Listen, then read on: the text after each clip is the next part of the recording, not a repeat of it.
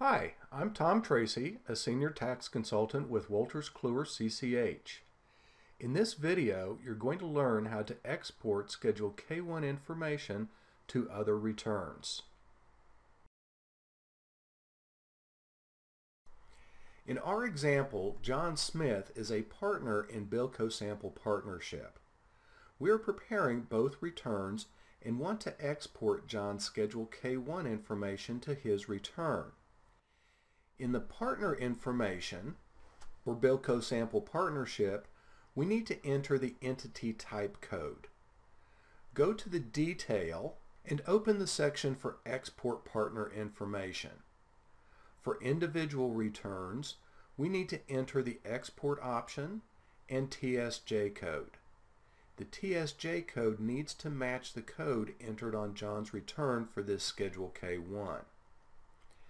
Enter the client ID using the Lookup Value button in the Insert group on the Home ribbon or from a right mouse click.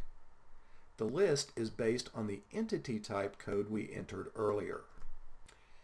Since John has multiple Schedule K-1s in his return, we need to enter an activity number. Program matches on the client ID, activity number, and employer ID number. If a match is not found, a new activity is created in John's return.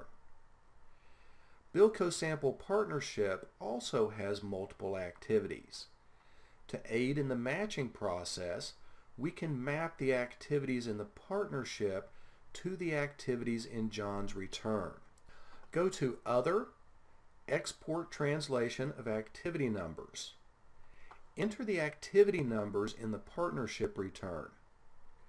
Enter John's partner number and the matching activity numbers from his return.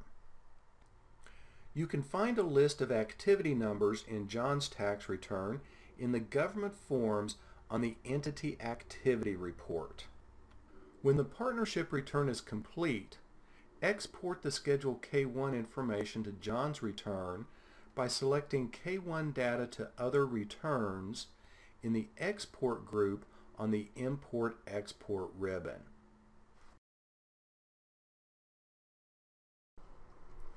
I'm Tom Tracy, a Senior Tax Consultant with Wolters Kluwer CCH. Thank you for listening to this video. For more CCH Axcess training resources, please visit our training and consulting webpage.